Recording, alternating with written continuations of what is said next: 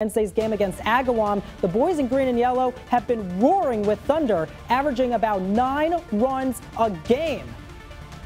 Taconic looking to keep that up with Thomas Plakius on the mound for Agawam. Top of the first, Christian Salzarulo at the plate with a runner on first, deep to left. That drops at the wall. The runner chugs on home, and Salzarulo has a stand-up triple to put the Thunder up 1-0.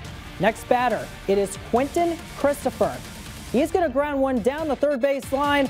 That is a fair ball, drives in Salzarulo and securing a double, back-to-back extra base hits for the Thunder later in the inning. Check out Agawam's Eddie Ferris. He is going to field a ground ball that's right to him at third base. Great defense there by Vincent Catalati. That was Ferris on the hit. He gets the force out at first while holding the runner. Nice play there.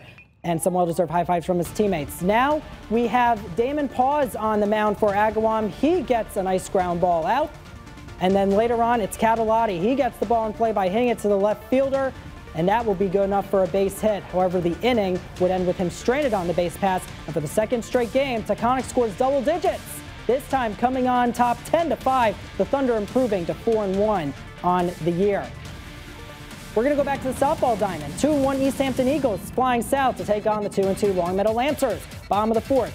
Easthampton up 1-0. Lancers Delaney Schrager leading off. Boom!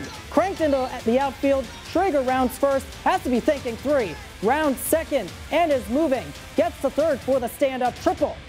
Next up, it's Marielle Mojica. She pops up. In comes an infielder, but oh no! The catch is not made. Schrager scores from third, and we now have a tie game. That brings up Isabella Blue with one on. Blue smokes it to left field. Mojica scores from second. Blue switches places with her teammate. Longmeadow has their first lead of the day, 2-1. Still in the fourth. 1 on and 2 out for Gabby Palma. That is going to be smacked into left field. You'll see the hit in just a second as she steps up to the plate. There you go. She smacks one in the left field.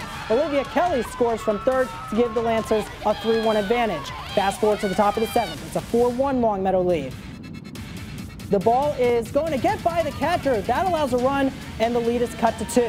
Few batters later, tying run at the plate, Olivia Kelly. She has her eyes on the catcher's glove. The wind, the pitch, and the ball is hit to Lexi Winkler at short. She throws to first. Ball game. Lancers win 4-2 and improve their record to 3-2.